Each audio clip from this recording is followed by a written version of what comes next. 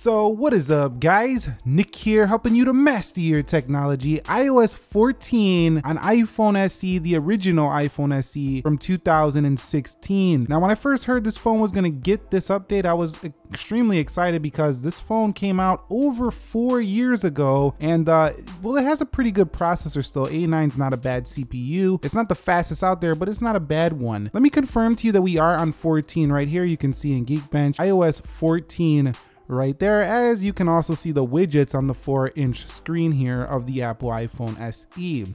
So I plan to do this plus a couple other older iPhones to see how they run, so stay subscribed for that, or if you haven't already, be sure to click that subscribe button down below and thumbs up if you enjoy the video. So the first thing I want to do is just some general look at the performance. Do we get any lag here on the home screens when going through them?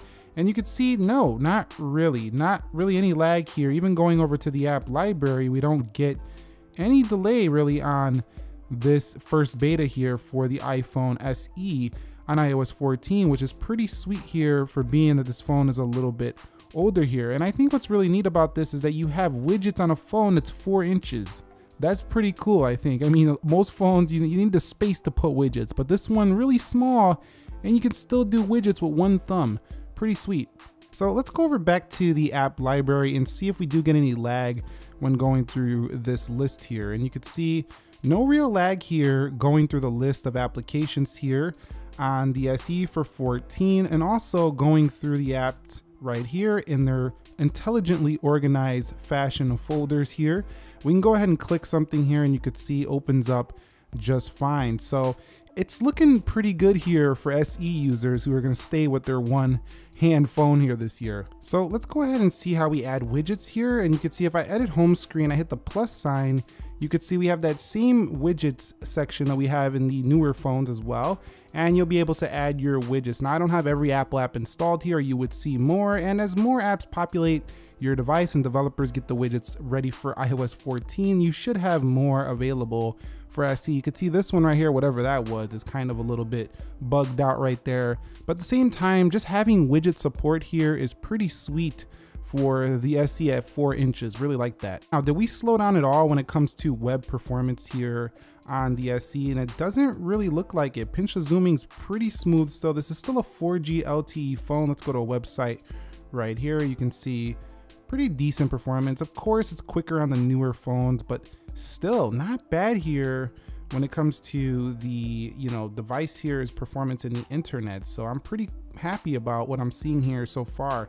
And I gotta say that the phone is actually not draining battery too fast here on 14. I mean, it's still worse than a lot of other iPhones, but even 13 made the battery worse on the SE, so it's not like it's looking any worse here. This is still not your biggest capacity, but man, the browsing is still super smooth, still smoother than some newer Android devices on this older iPhone SE. I'm not even kidding with you. It's a very smooth experience still. Okay guys, so let's take a look at picture in picture and see how it performs. And you can see you have your picture in picture here for the SE. You can see you can make a bigger screen there, and you can go ahead and do something else in the background while you are using the picture in picture. You can also slide this thing over to the left to make sure that you don't want to get it in the way, and you can still hear the audio, and bring it over. So picture in picture works fantastic here, at least in this first beta for the initial iPhone SE from 2016. Pretty sweet. Okay, so one thing I noticed about the SE on 14 is the camera didn't get those features where you can kind of pull up, change aspect ratio, change your video settings, at least not in this first beta. So it's not getting that here. Maybe it will never get that. We'll have to see. So there's definitely going to be some sacrifices here. You also can't hold down and do the slide over to get the video. So definitely not going to get every single thing from the newer iPhones on this one. So testing the fingerprint speed here, let's see if there's any delay or hiccups getting into the 14 software. And you could see no big issues here whatsoever once again. So yeah, that's looking pretty good as well on the SE for 14. Well, I also like to look at the control center because this is an area where the 5S started lagging up quite a bit as we got on newer versions, and you could see still no lag here when pulling that up or pulling the notifications panel down either. No lag, still very fast. And if we hold down quick shortcuts, you can see everything still going quite quickly here, not too much delay on these devices. So you're gonna be good to go there.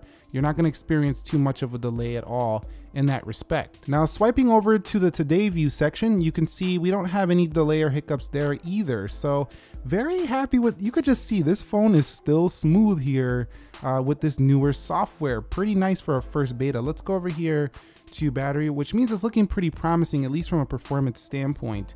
Battery life, we'll have to do more tests on that to see, but definitely not seeing it drain too much. It doesn't feel too warm to the touch. Yeah, a little hot compared to more efficient newer phones, but still, it doesn't feel too hot. Like, it's not burning my hand or anything like that. And let's go ahead and download an application here, Pinterest for example, to see how fast it can do that, or if there's any hiccups or bugs or anything like that when downloading applications for 14 on the iPhone SE. And you could see relatively quick performance there when installing an application. So it's about to be installed right there, and then you go ahead and go inside of that. Also, you do get the new Siri on here as well. So we'll turn on Siri, and then you'll see it'll appear at the bottom right there. In addition, if we go into settings, you will still have the home screen ability to add apps only to the app library. So you can make your minimal small iPhone SE even more minimal. Okay, and let's also take a look at the iMessage performance. Hey, this is a test, so you can see it works just fine here. We don't have any real delay when typing. A lot of times when the iPhones get really old, their keyboards start to lag up and you can't really type that well, and it gets very frustrating, but it doesn't look like that's going to be a problem here.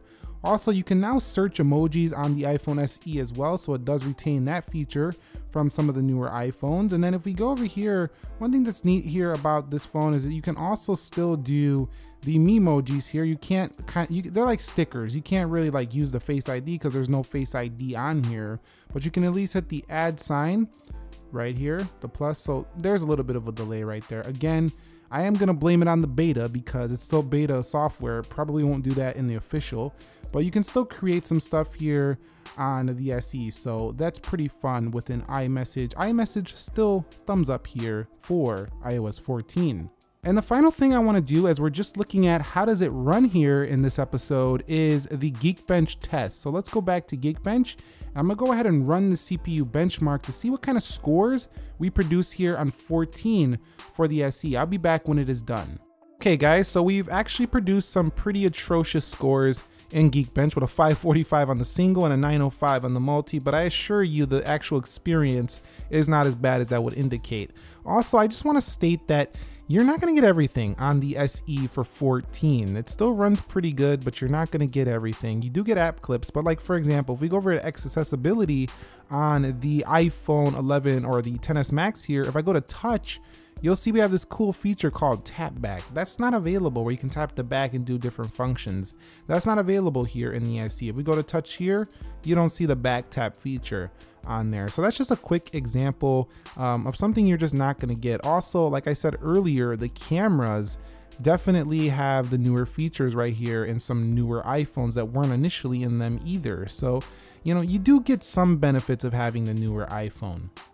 But the iPhone SE, how does it run? In conclusion, it runs pretty good for being a 4-year-old phone. And this design is pretty iconic here for the iPhone SE, and we're probably going to see the squared off edges come back this year. And if you're an iPhone SE user and you're like, this is all I'm using right now, and is it going to work this year? Yeah, it's probably going to work. It did drain quite a bit of battery life, and I don't expect it to be amazing in that department, but at least your phone is still going to be usable once again on the latest software, proving time and time again why, if you care about keeping your phone for the long haul, Apple's definitely going to be the phone choice for you. So let me know your thoughts. If you've downloaded for your SE 2016, let us know how it's running, what the battery life has been like. Have you ran into any bugs? And stay tuned, because I plan to do more in this How Does It Run series for some other older iPhones on 14. And beta 2 for iOS 14 is probably also arriving sometime next week, if not a week after that. So stay tuned. Nick here, helping you to master your technology. Thank you very much for watching. I will catch you all in the next episode. Be sure to stay safe, stay well, and peace.